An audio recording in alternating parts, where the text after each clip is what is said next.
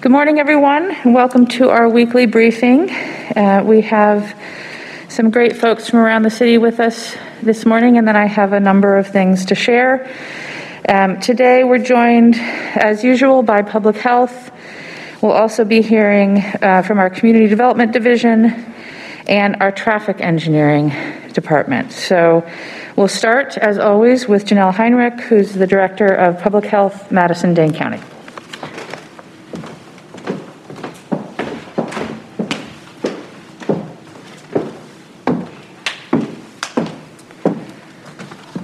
Good morning, everyone.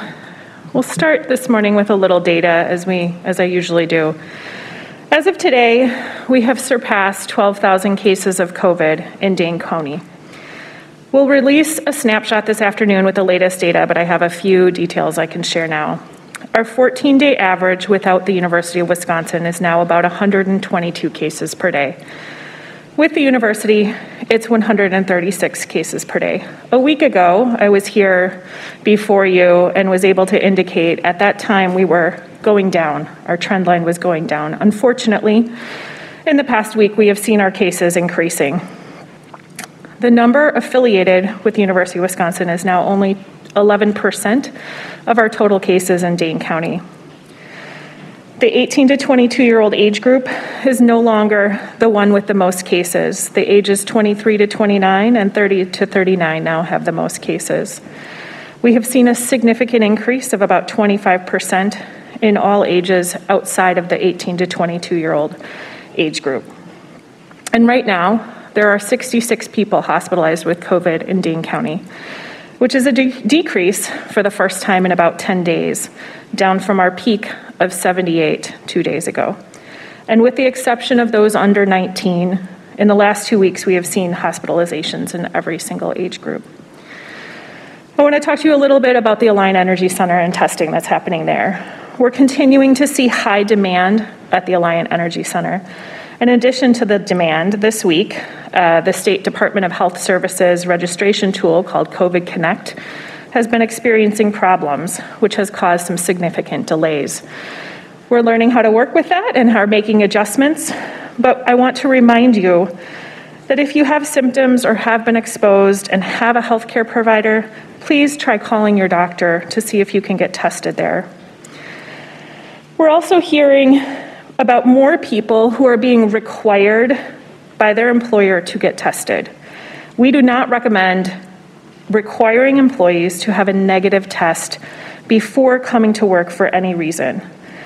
One of which is people with COVID-19 may have positive test results for weeks after they recover but are not contagious, after they have met certain criteria. Requiring a negative test places an unnecessary burden on the employee and may prevent you from providing services due to extended employee absences. So if you haven't heard from us, please do not require your employees to be tested before they come back to work. As I said last week, we recommend testing for people who have had close contact with someone who tested positive for COVID-19, people who have symptoms, people who have regular exposure to a large number of people, and who work with high-risk populations. Though there have been challenges at the AEC COVID test site, the flu clinic is unaffected. We are changing the entrance for the flu clinic at the Alliant Energy Center tomorrow so that it will not be impacted by any challenges or delays that the COVID test site may be experiencing. So starting tomorrow, there will be an entrance for the flu clinic, media, and staff off of Olin Avenue. As a reminder, this clinic is for Dane County adults and children 6 months and older who do not have insurance, and Dane County children 6 months through 18 years who have Badger Care or Medicaid. The average wait time for getting a flu shot has been less than 5 minutes. And to date, we have immunized about 345 people for flu at the Alliant Energy Center. I know we are all fatigued by this pandemic. As the weather changes, we naturally spend more time inside. Week after week through this pandemic, the majority of people who have tested positive for COVID have informed our contact tracers that they have had close contact with someone who has also tested positive. And in the past 2 weeks, 1/3 of all individuals who have received a positive diagnosis have indicated that they have attended some sort of gathering or party. Please, as the weather changes and in general, think differently about how you gather socially. I know that's so very important to all of us, but we need to find ways to do that outside and continue to wear your mask. Stay 6 feet apart and stay home if you are sick or just feel a little off. Let's all do our part to change the trajectory of COVID in Dane County. Thank you.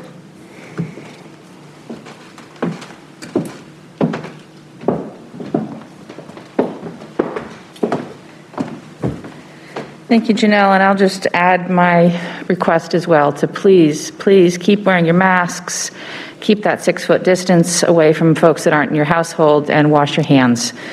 It is so important for not only our own health individually, but the health of our entire community. Next, we're going to hear from Lynette Rhodes from the Community Development Division to talk about our new Financial Navigator program.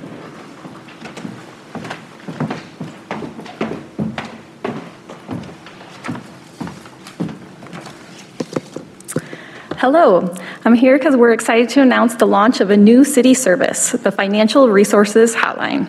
This hotline will provide guidance over the phone to residents dealing with income loss due to COVID-19. Trained financial navigators are available to help residents address a variety of financial issues. We have listed a few here on the PowerPoint we'll be sharing with the media, but in summary, the navigators can explain resources in the community to help, such as bill paying assistance, government benefits, and other programs that may come from future stimulus packages. To access the hotline, residents can visit the City of Madison website, conveniently labeled cityofmadison.com/financial hotline, to fill out a short interest form. To get assistance filling out that form, a person can also call our library resource line. A helpful library resource line worker can complete the interest form over the phone for you. Once the form is done, an individual will be contacted within 48 hours, Monday through Friday, by a financial navigator to begin a one-on-one session. Hotline sessions will last about 30 minutes and address residents' most pressing needs. Organizations across Madison can also refer clients directly to financial navigators by sharing the link or helping them fill out the form directly. Financial navigation sessions are available in English, Hmong, Spanish, and other languages available through the city's interpretation services. We are operating this program with the support of the Cities for Financial Empowerment Fund. Madison was one of the first group of cities to receive a grant from the Financial Navigators program this year. To date, about 31 municipalities across the country are participating in this program. The $80,000 a year grant provides operating support and access to up-to-date pandemic-related policy information and resources. The city has committed to operate this hotline for 1 year with the possibility of continuing services if the need remains. The Financial Resources Hotline is being led by the city's Community Development Division in partnership with Madison Public Library. If anyone has questions about the program, I'll be available for questions, or they can contact the City of Madison's Community Development Division. Thank you.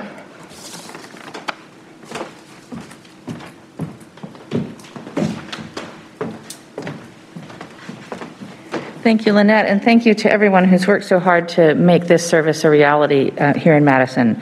I'm very pleased that we can offer this to anyone, any resident in Madison that needs it.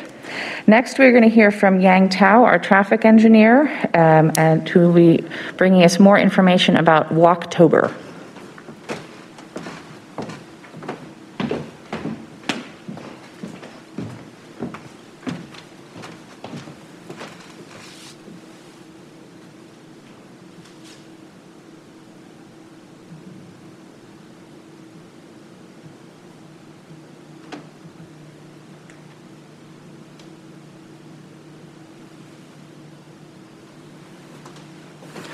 Good morning, everyone.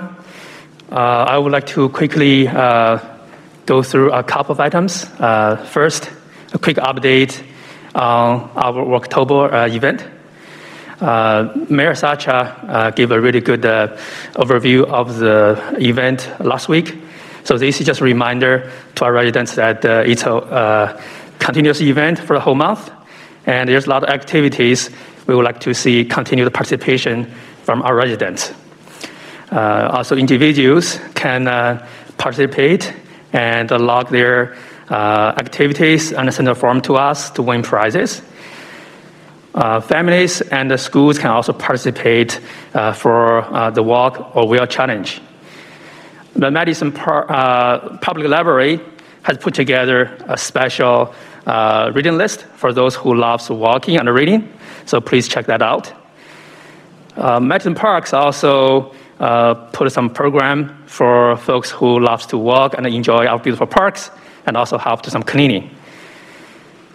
So each week we are posting fresh walking ideas on our website. So please check it out. Last week the theme was nature walks. This week we are focusing on arts. So we are proposing a few routes to help you to look at the city's beautiful art installations, such as murals, also the arts that turned the electronic boxes on the streets from an eyesore to actually something very interesting. And also we're featuring the newly installed physical distancing arts at many locations throughout the city. Next week, the focus will be on history, and the week of October 25th will be on neighborhood walks. I want to stress that one because we really want to encourage the neighbors to explore their neighborhood and let us know if there's anything they see that needs improvement. Traffic engineering has various programs to help make all the neighborhoods more walkable, more safe, and more comfortable. So we want our residents to be aware of the program and have the resource to contact us if they see any improvements.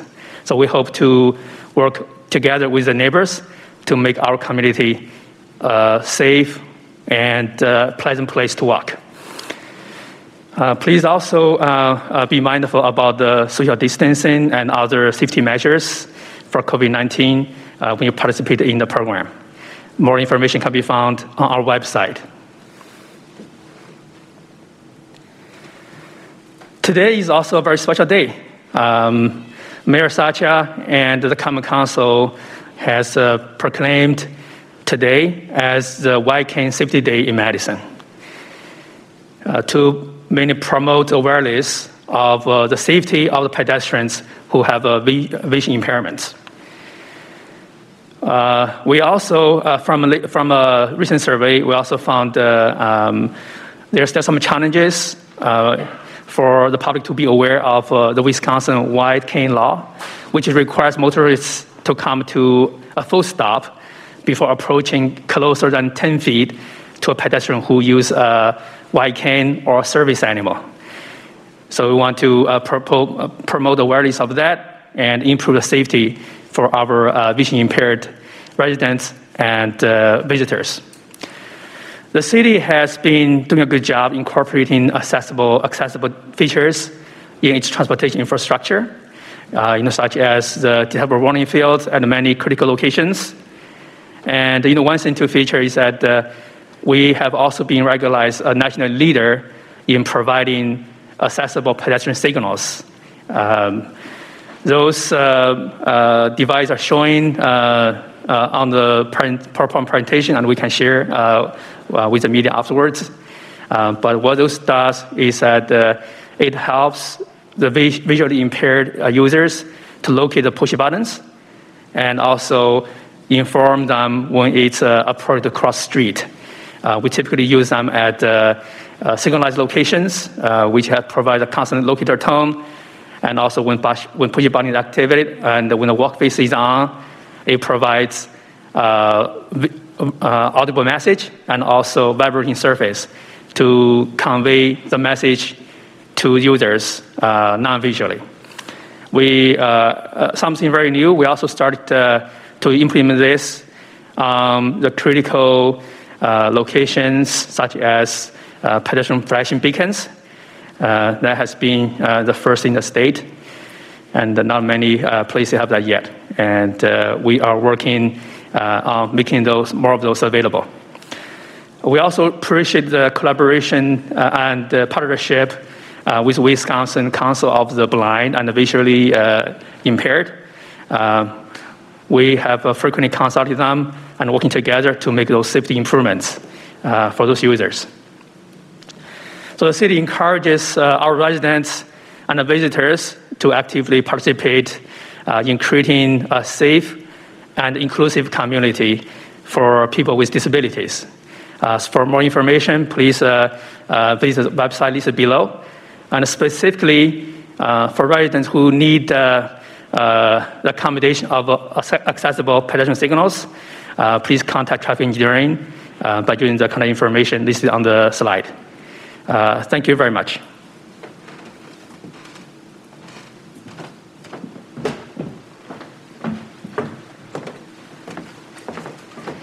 Thank you, Yang, and I hope that folks will get outside and take advantage of Walktober. Beautiful day today to get outside and walk a little bit. I have a number of things to go through today, starting with an election update. I am very excited to announce the following voting numbers for the City of Madison.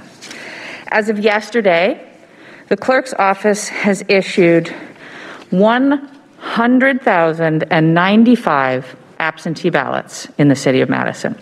That is a new milestone for our city. 65,166 have already been returned and will be counted on Election Day. We have 189,933 registered voters in the City of Madison, including over 28,000 that registered or updated their registration since the August primary. These numbers are amazing, but I want to make sure that they include you.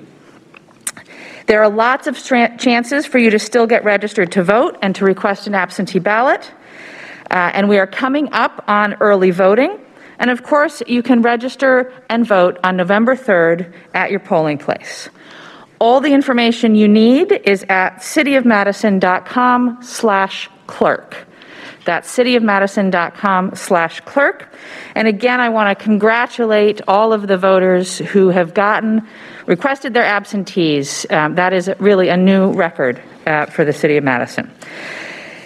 Speaking of being counted, unfortunately, the deadline to fill out the 2020 census has been moved up to 4:59 a.m.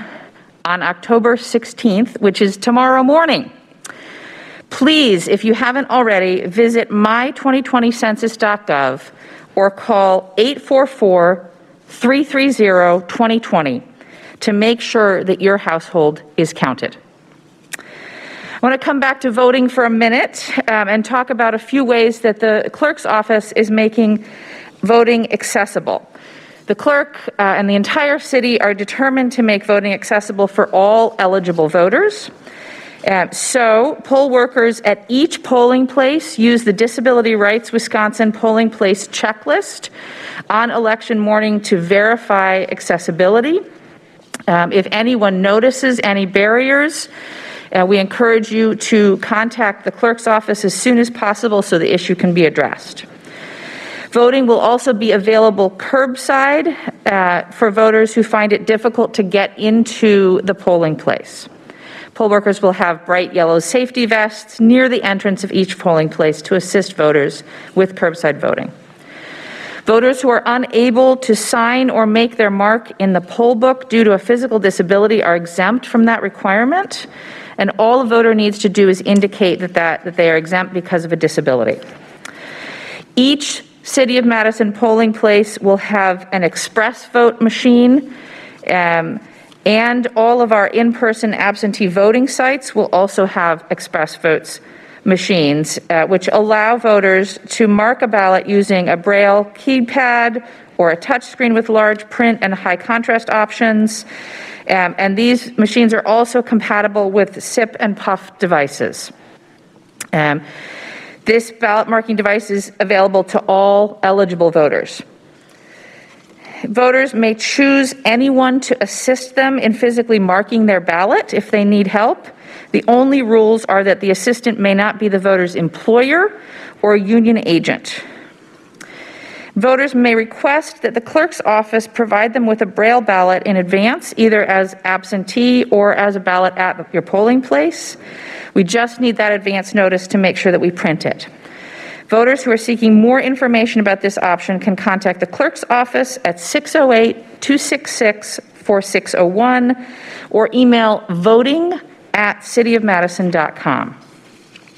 And any voters who are indefinitely confined to their home due to disability or age may request absentee ballots for all elections. You can do this through myvote.wi.gov.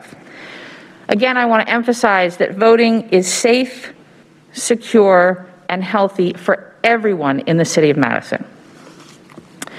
Next, I want to talk a little bit more about traffic safety. As of Monday, October 12th, we moved to the next stage of our speed changes in our citywide Vision Zero initiative. The posted speed limit on Milwaukee Street from just east of Fair Oaks Ave to Thompson Drive will change from 35 miles per hour to 25 miles per hour. Similar to the recent East Washington changes, digital signboards will be temporarily placed in the area to remind drivers of the speed limit changes. In the last 5 years, there have been 9 people seriously injured in traffic crashes on Milwaukee Street. 2 people were injured while walking across Milwaukee Street. Lowering the speed that people are driving is a key factor in changing the severity of the outcome of a crash. Vision Zero is a data-driven strategy that's intended to eliminate traffic deaths and severe injuries on city streets by 2030, while increasing safe, healthy, and equitable mobility for all. For more information about Vision Zero and to sign up for Vision Zero news updates, please see www.cityofmadison.com/vision0, all spelled out. Turning now to affordable housing. This week, I introduced proposals to direct almost $8 million to homeless services, rapid rehousing, and new affordable housing construction. This comes in a series of resolutions. The first resolution commits $2 million to emergency shelters for homeless individuals and rapid rehousing support to connect individuals and families with housing options. The city is working in partnership with the Dane County Continuum of Care, and we have prioritized these federal emergency solutions grant funds to connect people with housing. During this public health emergency, we must bring people experiencing homelessness inside to safe, supportive housing as quickly as possible. We know that many local property owners are struggling to find renters and pay mortgages amid the coronavirus pandemic. By bringing resources to bear through rapid rehousing programs, we have an opportunity to partner in ways that can benefit both property owners with unleased apartments and those needing housing. The rapid rehousing program supports households with both rent assistance and case management services, but they are struggling to find available housing units in our community. I am calling on landlords with vacant units to work with us to make them available for people who need housing. Landlords who are looking to fill units and to be a partner in this program are encouraged to contact the Catholic Charities Housing Navigation Services at housingnavigation@ccmadison.org or to call 608-826-8093. I really want to emphasize we need landlords to partner with us, and this can be a win-win for landlords and residents and our entire community. The second resolution introduced provides almost $6 million from the city's Affordable Housing Fund that will help finance the construction of over 320 units of quality housing in the city. We will award these funds to 5 proposals that will apply to WIDA for allocations of low-income housing tax credits. We have valued our partnership with WIDA over the years and hope to continue this partnership for years to come. In addition to these 5 proposals, we are also going to commit affordable housing funds to proposals from nonprofit applications that will not be applying for tax credits. This is an additional allocation of affordable housing funds, and it will further the city's goal of creating quality affordable housing for Madison's residents while supporting community-based nonprofit organizations in fulfilling their missions. This group of proposals carries 2 added features that the Common Council and I have prioritized: a longer period of affordability, 40 years versus 30 years, and enhanced sustainability and energy efficiency measures. Creating affordable housing is one of the top priorities of my administration. These resolutions, which will be voted on at the October 20th Common Council meeting, are moving us in the right direction. Another priority for my administration is rapid transit here in the city of Madison. And so I'm pleased to remind folks that our planning for the east-west bus rapid transit line continues. There is a kickoff meeting on October 22nd for the east-west BRT planning study. It will happen from 6 to 8 p.m. You can visit madisonbrt.com to access the Zoom link. And I encourage folks to join that meeting again on the 22nd from 6 to 8 p.m. to learn about the next phase of the East-West BRT planning study and project development. We'll review the progress to date, learn about the process and outcomes, and you'll have a chance to share your perspective on BRT routes, station design, the service plan, and the economic development impacts. We'll also cover improvements to the existing north-south metro roads. I also want to remind folks that raking season has begun, and our new yard waste schedule began this week. All Madison residents have assigned days where they should set out their leaves for pickup this fall, and you can get the schedule for your home at the Streets Division website, cityofmadison.com/yard waste. If you don't have internet access or have trouble with the online schedule, you can contact the Streets Division office that services your home to receive the set-out dates. If you live east of South Park Street, including the Isthmus, you should call 608-246-4532. If you live west of South Park Street, you should call 608-266-4681. On the yard waste website, you can enter your address. It will show you 3 dates that will all be Sundays. You should get your yard waste out on or by the dates shown, and then crews will come through the following week and collect leaves and yard waste from your neighborhood. For example, if you set out if your set out date is Sunday, October 25th, that means you should get your yard waste out on October 25th, and the crews will come through your neighborhood between Monday, the 26th, and Friday, the 30th. I did this past weekend, checked my dates, put them in my calendar, raked my leaves, got them out on the terrace, not in the gutter, but on the terrace, and lo and behold, the crews came through on the Monday and cleaned them right up for us. So I appreciate the Streets Division for making this clearer and easier for folks to understand when they should put their leaves out. And please, do rake the leaves out of the street. We want to love our lakes, not leaf them. Finally, as I always do, I want to highlight some community resources that are available to families in need.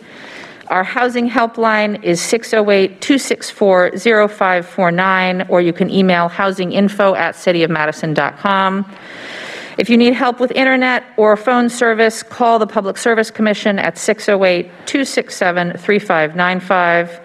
If you need help finding childcare, call 608-216-7022.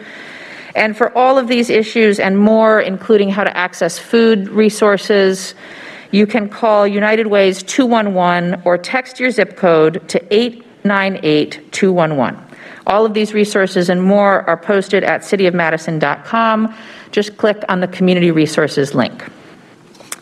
And last but certainly not least, upcoming meetings this next week. Today at 1, the Sustainable Madison Committee meets. At 4, the Monona Terrace Community and Convention Center Board meets. At 4:30, the Finance Committee will meet. At 5, the Equal Opportunities Commission. Also at 5, the Landlord and Tenant Issues Committee. And at 5:30, the Downtown Coordinating Committee. On Friday, the 16th at 11 a.m., the Homeless Services Consortium Board of Directors meets. On Monday, the 19th, at 5 p.m., the Transportation Policy and Planning Board meets. At 5:30, Plan Commission. And at 6:30, the City County Homeless Issues Committee. On Tuesday, the 20th, at 4:30, the Police and Fire Commission meets. At 4:30, the Common Council Executive Committee meets. And at 6:30, the Common Council will meet. And on Wednesday, the 21st, at 5:30 p.m., the Alcohol License Review Committee will meet. All of these meetings are virtual. Information about all of those meetings and more is available on the city's website, cityofmadison.com. All right, that's it for what I have. I think we have some questions and perhaps a little bit of time to take them. All right, good morning, Mayor. All the questions today are for you. Okay. The first question is regarding the police chief search, and it says, where do things stand with the search for a new police chief? In early July, you called on the Police and Fire Commission to make a selection within 90 days. It is now 95 days. Are you frustrated by the lack of action on this? And are we any closer to having a new chief? Well, thank you for the question. It has been substantially over a year since Chief Koval retired, and I do think that is far too long for us to be without a permanent police chief. However, I realized there was a pandemic that intervened, and that the Police and Fire Commission is now working, I think, as quickly as they can to appoint a new police chief. I understand that they have received applications for the position, and those have been screened, and they are reviewing them now. And I am hopeful that they will move expeditiously to choose someone, or rather to choose a set of folks to interview in person, including having opportunities for the community to interact with finalists. I still hope that we can get someone chosen by the end of the year, so that they can start as soon as possible. I think we really do need to have a permanent police chief. The next set of questions relates to the 2020 census. It says, what is your reaction to the U.S. Supreme Court's decision on the census? Are you worried this will lead to an inaccurate count? And is the city making last-minute push to help underserved communities file their paperwork? Another excellent question, thank you. So yes, I am concerned by this ruling. I think it's really unfortunate, and see it really as a partisan push to interfere with the census's ability to do not just a complete count, but to do all of the things. Oh, it seems the lights have gone off. To do all of the things that they need to do to make sure that the count is verified and the data are processed correctly. I understand that many households have already been counted, and I appreciate that, but the folks that are hardest to count are likely the folks that remain uncounted at this point in time. And so yes, the city is still asking folks, as you heard earlier, to please go to my2020census.com or to call 844-330-2020 and make sure that your household is counted. We also have been partnering with community groups throughout the entire process of the census count, and I want to thank those partners. They've done a tremendous job to make sure that we're reaching out to the hard-to-count parts of our community. In fact, the Latino Chamber and Freedom Inc. were planning a census couch party for this Friday. They scrambled and moved it up to last night, so thank you for doing that. We're also publicizing the new deadline on neighborhood listservs and social media. I want to thank in particular the alders who have shared this with their blogs and listservs. And we've been partnering with all sorts of folks, including the library and UW and the BID on mobile census sites where we can help folks understand how to fill out the census. Also, we partnered with the Urban League to put up a banner on Park Street and encourage people to fill out the census. And again, folks do have until very, very early tomorrow morning to fill out the census if they haven't done so yet. Mayor, the last question here is on Halloween. Sorry. The last question is on Halloween. It says, what does the City of Madison plan to do about trick-or-treating? Will there be official trick-or-treating hours and guidelines, or is the city canceling the activity due to the pandemic? I'm going to defer this question to Janelle from Public Health to answer.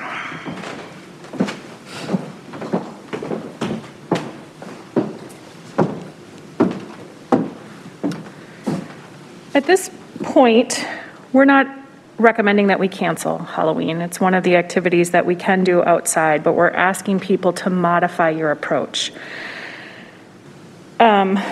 We have information on our website about it. We're asking you to not go with people that you don't live with, to not come in within 6 feet of people, and to stick to your own neighborhood and wear your face covering. And then we have some tips and tricks on our website for you to think about how to deliver that candy differently and to please not have a party. I know that this is hard for all of us. I have kids of different ages that enjoy this fun night as well, but we have to do it in ways that protect our health. So thank you. Thank you, Janelle.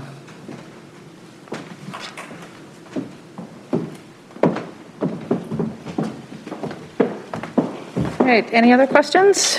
That's it for today, Mayor. Okay, well, thank you all very much for tuning in, and we will see you next week.